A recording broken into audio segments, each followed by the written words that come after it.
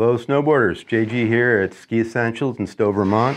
I'm here going over some of the K2 boards that we had in our On Snow 2023 test this past spring. And today I'm talking about the K2 Passport. And this is part of their landscape series of boards. And these are a little bit more free ride oriented, I would say. And this shape here is a unisex size from 146 to 163. And the smaller sizes are definitely geared towards lighter riders and women. And the board is a directional shaped board with a nice long nose length for different snow conditions. It has some taper to it. It has triax and carbon stringers, which gives you a lot of control, a lot of edge control, a lot of driving power through your turns.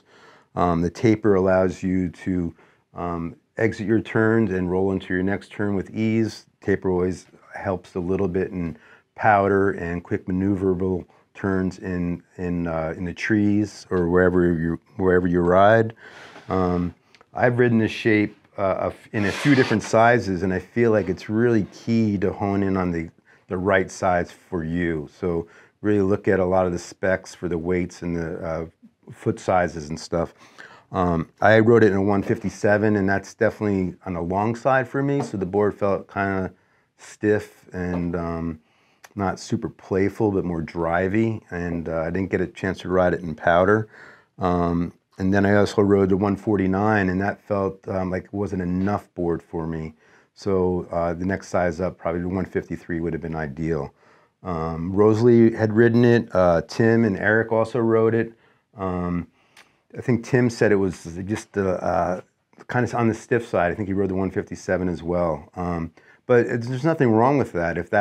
If you know what you're looking for in a board and it's a little bit on the stiffer side, then that is the right board.